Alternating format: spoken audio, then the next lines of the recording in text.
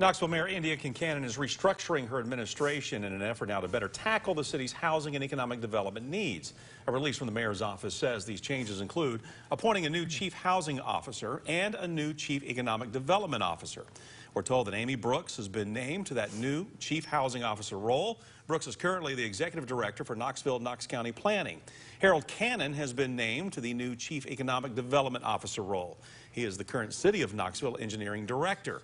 The city says Cannon and Brooks will both begin their new jobs in September. The mayor says Stephanie Welch's decision to leave the city and Becky Wade's decision to retire are what opened up this opportunity to restructure her top leadership team.